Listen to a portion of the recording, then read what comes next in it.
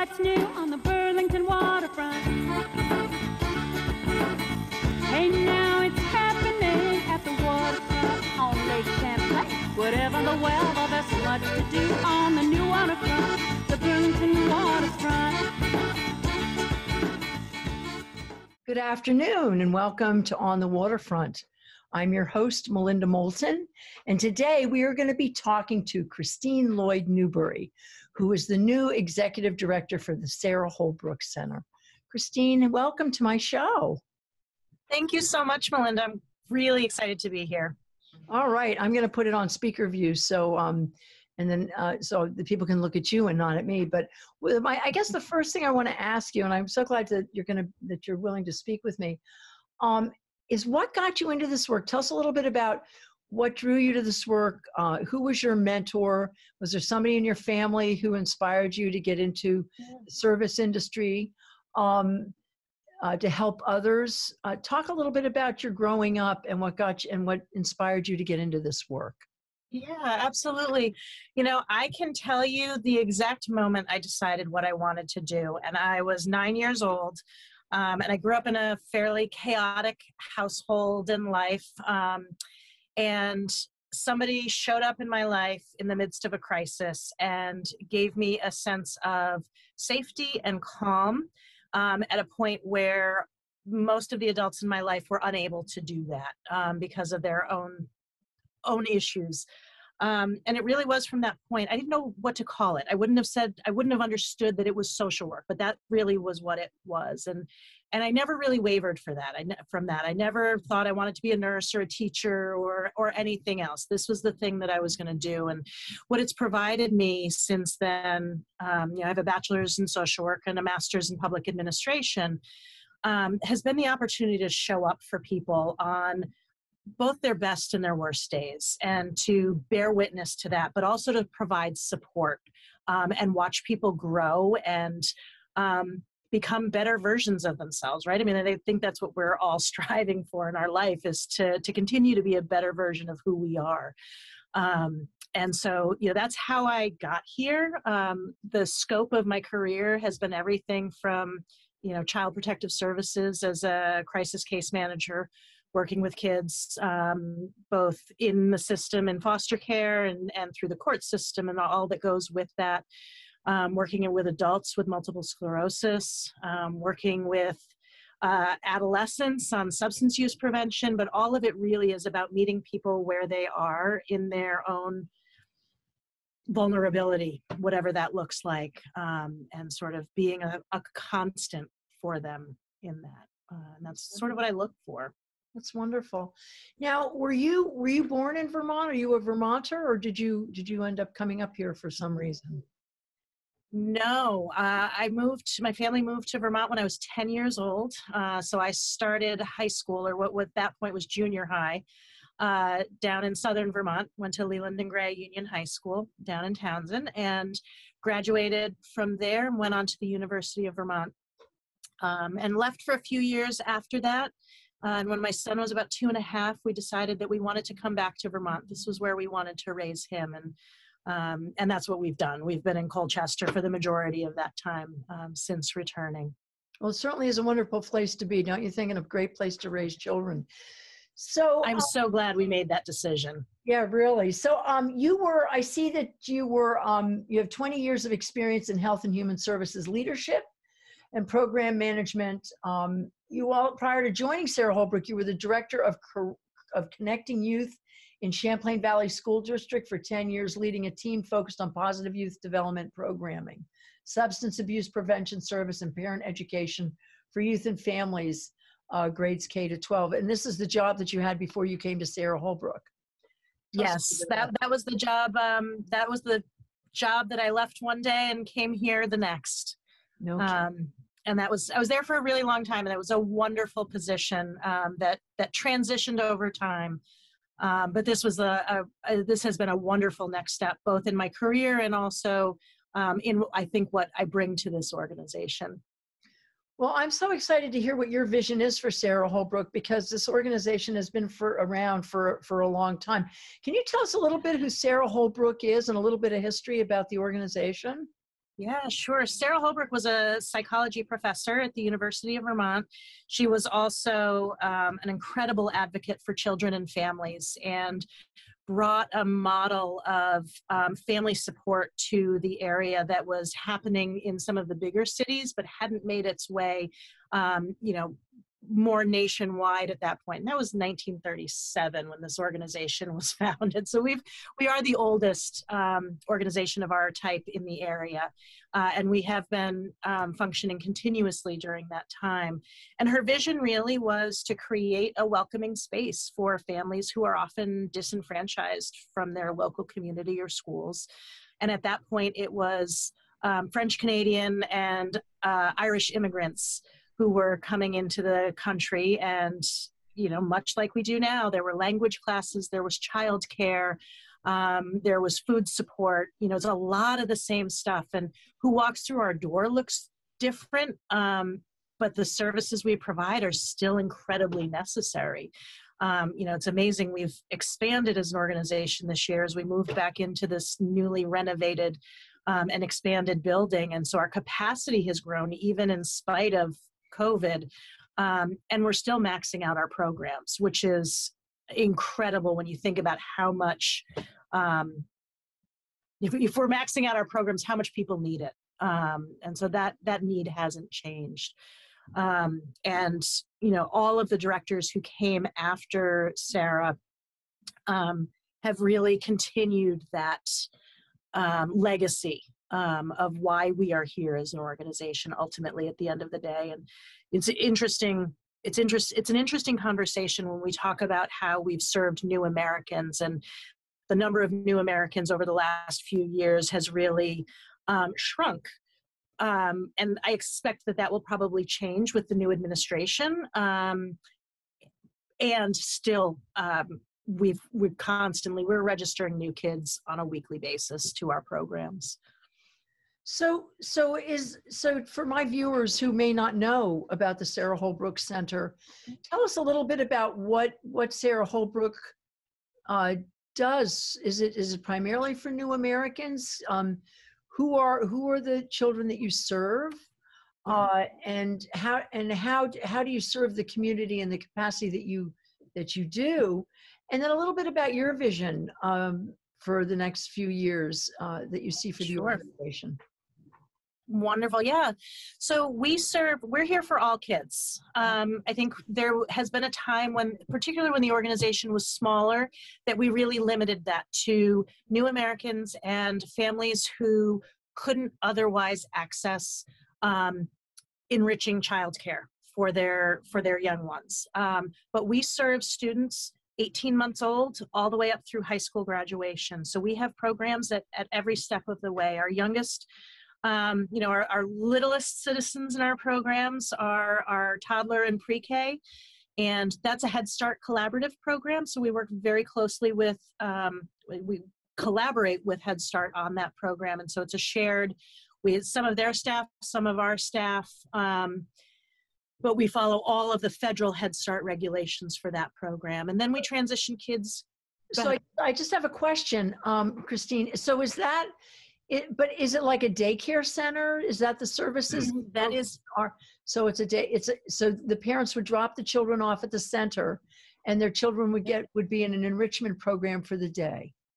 Exactly. So our toddler program is straight up an enrichment program, and we provide universal pre-K through our pre-K program. So that's a combination of sort of state regulations and federal regulations. How many as it pertains to that. How many students are in that program? In our pre-K, we max out at about 15 students. And in our toddler program, we max out, right now we're at about 4 to 5, but we can max out at about 8 once COVID restrictions are fully lifted in those programs. And those are specifically for students who are coming from lower income families. There is an income qualification for a Head Start to be part of a Head Start program. But it really is about giving our littles the most solid start we can to getting them excited about education. And helping the families too. Absolutely. I mean, one of the things that we know and research shows over and over again is that adequate reliable and enriching childcare allows families to maintain income, maintain housing, all of those really, really important things. It's not a nice extra to have. And we've seen a lot of challenges for families during COVID, where at points where we've had to close down because of positive test results and quarantine and all of those kinds of things. And the challenge that has posed to all of our families, regardless of income level. Not having childcare 1 week is not viable for the majority of families. So what are you doing during COVID? We have been going strong. We closed, incidentally, I started the beginning of March last year, and 2 weeks later, everything shut down. And we went fully remote. But we opened our programs back up in June, and we ran a summer program. Lower numbers, of course, but I think we hit the families that really, really, really needed it. And then we started the school year full steam ahead. And so we've been doing this now since June, supporting families. We were named one of the first COVID-related childcare remote learning hubs in the area, which meant that we opened our doors for extended hours on days when students were remote learning, right? So at the beginning, that was all week long. We took students full day in our elementary program all week, and where typically we would just have our afternoon programming, our after school program. And currently now it's on Wednesdays. So we continue to be open a full day on Wednesday to support parents, and with whatever the next iteration of that that comes after vacation, because we know there is a change coming. We're just not sure exactly what it's going to be yet. We will continue to sort of dovetail with whatever school is doing to provide that extra support to families. Great. Well, let's go back and talk about the program. So we got through the toddlers. Let's we got the youngest. We've got the youngest. Yep. And so then when our kids transition into kindergarten, for those who are in the immediate area, they can participate in our after-school program that happens here at 66 North Ave. And students get bused here from their school and dropped off, and are here for, depending on what time their bus arrives, somewhere between usually 2:30 and 3 until 5:30, participating in an enriching after-school program. And that includes, homework time and snack, and then lots of opportunity to just sort of blow off steam from the day. And again, a safe, comfortable, bright, enriching environment. I'm excited for people to be able to come into the building. We haven't been able to open the doors in the way that we would have liked to when we moved back into this building in August, but soon enough. You did an expansion. A dramatic expansion. We close to tripled the amount of space, that physical space that we have in the building, and we probably somewhere 4 to 5 times the amount of program space in the building, which is absolutely insane. So how many I'm going to call them students. Yep. How many students do you serve in total at the center? In total, probably on order of just about 400 students total across all of our programs, which is amazing. Our elementary program maxes out at about 59. And then we have a huge number of students through our middle and high school programs who participate, because we manage Hunt Middle School's after school program, and that has a significant number of students who come through it. So you've been around since the mid-1930s, since before the Second World War. Yeah. How do you support your services? How do you, what's the creatively? I'm sure you do. Yeah. Because I want to reach out to my viewers and make sure that they know that they can donate to the Sara Holbrook Center. Absolutely. At any time by going to your website, which is Sara Holbrook, with Sara Holbrook. Is it CC? CC, yep. So saraholbrookcc.org. And it's SARAHOLBROOK and then cc.org. And anyone who's watching this show who wants to make a donation to support these incredible programs that serve over 450 students in the Burlington area, please go to that website and make a donation. No donation is too small. right? Absolutely. Christine? It all adds up, and we are nothing without our individual supporters. They make up the bulk of our budget, which is an amazing testament to the work that we do and the support that we have in the larger community. And certainly this big, new, beautiful building is a testament to that, for So sure. I want you all to share with folks about your food pantry. I understand you have a food pantry. Why don't you share with We our folks do. your food Yeah, pantry? so and that has also, as we moved into this building, expanded pretty dramatically. It's not specific to families that we serve or who have any other relationship with us. It's available to anybody who needs it. We invite families or individuals to come to the center once a month to receive, probably on par with a week's worth of food. We try to be as generous as we can. And all you have to do is give a call to Donna. You call our main number, 862-6342, and she will do some shopping in our food pantry for you based on what you let her know you need. And we've recently expanded that to include a small amount of perishables, which we have not had before in the past.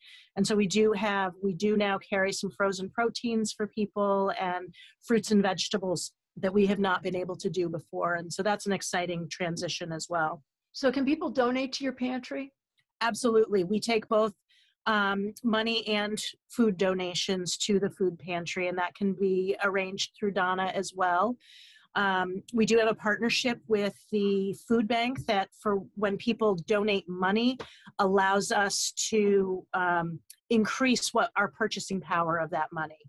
So we can purchase things at a much lower cost through the food bank than we would be able to, say, go to the grocery store and purchase. So if somebody wants to drop off food or non-perishable for the Sara Holbrook Center, how would they go about doing that?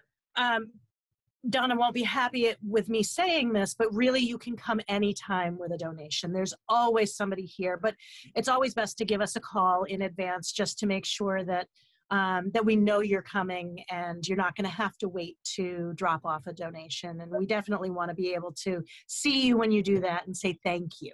Absolutely. So, Well, let's give folks your phone number again. Sure. So it's 862-6342. And you can chat with anybody who answers the phone, but Donna is the person who oversees our food pantry. And you can also visit the website at Sara Holbrook CC, Sara SaraHolbrookCC.org. And I'm sure that folks can reach out to you through your website. Absolutely. And again, I encourage anybody and everybody to make a donation. Nothing's too small for this incredible organization. Yeah. And to my viewers out there, I want to talk about how they can get involved with Sara Holbrook. Yeah, absolutely. So we've learned about the children's programs.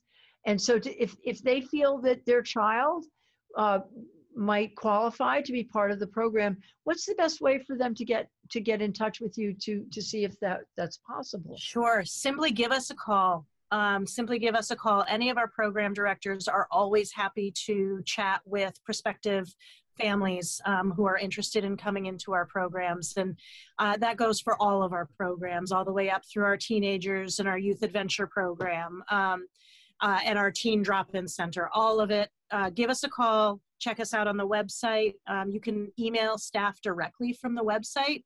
And so you can find the particular director that you're looking for. But we have directors over our early elementary program, our elementary program, our middle school, and our teen program. And so they are all very, very welcoming, wonderful individuals who are happy to walk people through that process. Wonderful. How big is your staff?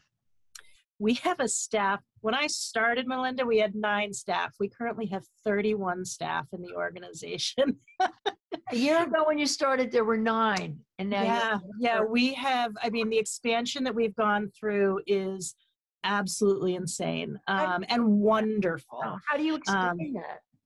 What's that?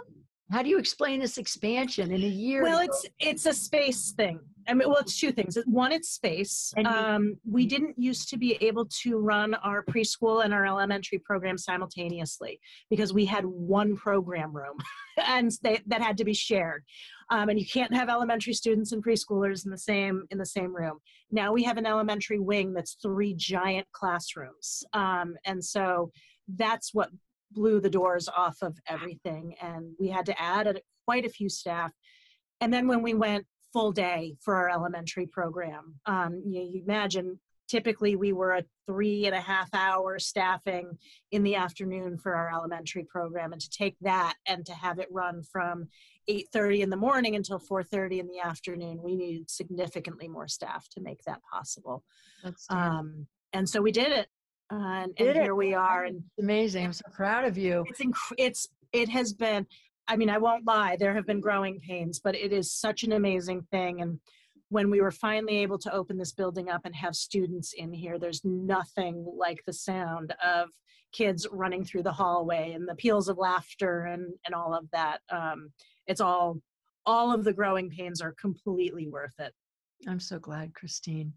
I want to talk about another way that my viewers can get involved is you can become a volunteer for Sara Holbrook. Now, I know you're not taking volunteers during COVID, but why don't you talk a little bit about the volunteer program should any of our viewers want to get involved? There are so many ways. When the restrictions are lifted, there are so many ways that people volunteer for this organization. And, it may be a one-off project. I'm about to give somebody a call to come do some volunteer work organizing closets because we need to do some storage reorganizing. But also, we have a lot of people who have in the past volunteered specifically in our programs. So whatever the age group, it may be anything from looking for people to help instruct do golf lessons for students in our teen programs, or go skiing with them, all the way to coming in and reading to our youngest students. We have a number of people who have volunteered in the past who have specific skills. They're artists, they're authors, they're dancers, and they share their love of whatever their thing is with students. And it's all about giving kids an opportunity to see possibility. And so we welcome when the community wants to share the possibilities that they've found in their lives with students. So there's a whole host of ways. And like every organization, there are things, it might be data entry, it might be filing, there's always something. If working directly with kids isn't your thing, but you are an amazing IT person, oh my gosh, can I tell you, we could use some IT support. So, well, there you have it. That's great. Well, so right. So there's the last thing we want to do is put a volunteer in a box. Right. Volunteers show up on our door, and they get to feel good about themselves, and then we also get to benefit from them being here. And I think it's a great relationship for an organization to get to have. So for my viewers out there, if anybody's interested in volunteering for the Sara Holbrook Center, you can call them at 862-6342, area code 802. That's fabulous. Now, another way to get involved is as a donor. And I already told folks that they can go online to saraholbrookcc.org and make a donation. Yeah. You can make a donation of food or money to the food pantry. And let's talk a little bit about event participants.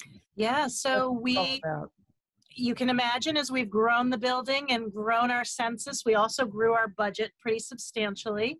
And we will have a number of events coming up. We currently are running a readathon, a big community readathon to raise money for the organization. And so when those things come up, we encourage community to get involved in them. And so right now you can go to our website, you can see you can log in and become a participant in the readathon, commit to reading a certain number of books or listening to a certain number of books or any other way you want to engage with books, and invite other people to support your efforts to support Sara Holbrook Community Center. And so read 2021 for Sara Holbrook, and you can find that link on our website as well. So, Christine, talk a little bit about your vision, because now you've been there for a year, and I mean, Lisa was there for so long. Lisa Pollender was there for a really long time. I don't know how many years she was there, but now you're there. You have the new center; it's expanded. You have these new programs. You've tripled your staff. Where do you see Sara Holbrook going in the next 3 to 5 years under your leadership? Yeah, we are in a place, I think, finally, where we're moving out of that sort of grassroots functional style into a much more sustainable long-term organization. Hopefully, you know, we have marketing and development in place. We have some of the things that allow an organization to be sustainable. It's never going to be easy. There's not a nonprofit out there that will tell you it's easy to maintain an organization, but we are in a place where it is a little bit more sustainable than maybe it's been in the past. And I would say one thing that my vision for this is wherever a family or a student comes into Sara Holbrook, whether it's through our toddler program or any of our other programs, that they know that for the duration, our best interest is what's in the best interest of their student, and that we're always focused on that. And we want to be that place where kids can show up. And, you know, during COVID, there were some scenarios where, you know, kids said, this was the highlight of my day. And we're on a screen with kids. And there are programs that we started during the shutdown that are still happening virtually, not because they have to, but because kids found a place where they could just be themselves and to show up how they are. And that everybody's welcome here. It's not about income. It's not about race or ethnicity, that this is a place where people can find home and community. And so that's really my vision, that wherever a student comes in, the family knows that they can stay with us through graduation and maybe someday potentially beyond. You know, looking at how do we support young adults as they transition from high school into young adulthood and whatever that looks like for them. And particularly, I would say, take that a step further, as I think about our teens and our teen programs. We do an amazing job by our littles, especially with our partnership with Head Start. And I think about our teens and possibility and hope, and being successful as adults and helping teens, again, like I said, see possibility. So whether that's visits to colleges or learning about different trades and experiencing things that they might not otherwise be able to experience because of whatever the family situation is. Every kid deserves that. And again, it's not about income. It's just every kid deserves a chance to be successful. And that's what we want. What a great vision. Well, Christine Lloyd-Newberry, I am so glad to meet you and to have you at the helm of this incredible organization. It's been around since the mid-1930s. And so thank you. Thank you for your service. To my viewers, thank you for joining us, and stay in touch with the Sara Holbrook Center at their website, saraholbrookcc.org, or give them a call at 862-6342 if you want to get involved. And to you, Christine, thank you. Thank you for your incredible service and for taking care of these remarkable families and these students. You're doing angels work, so thank you for that. To my viewers, well, thank you, and thank you for letting me talk about it. Absolutely. And to my viewers, stay well, keep wearing your mask, get that shot, get out there and get vaccinated when you can. And I'll see you all on the other side. So thank you, everyone, and we will talk soon. Bye-bye.